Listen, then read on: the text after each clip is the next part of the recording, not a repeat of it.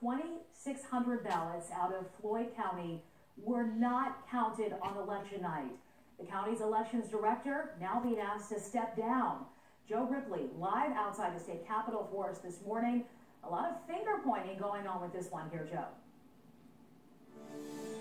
Yeah, that's right, Sheba. Good morning to you. This problem first cropped up when the Secretary of State's office says Floyd County elections workers failed to upload a memory card on election night. That memory card holding around 2,600 votes. The first sign of this problem came up during the current statewide retally. Again, nearly 2,600 votes left out of the count, and about 800 of those votes net went to President Trump, cutting President-elect Biden's multi-thousand vote lead here in Georgia only slightly. Floyd County believes a faulty scanner was to blame. Election official Gabriel Sterling said a person didn't do their job properly. He is now calling on Floyd County Election Director Robert Brady to step down as the Secretary of State's office investigates. It's a big error. That's something that it's really, it's rudimentary. It's not something that shouldn't happen, but it did.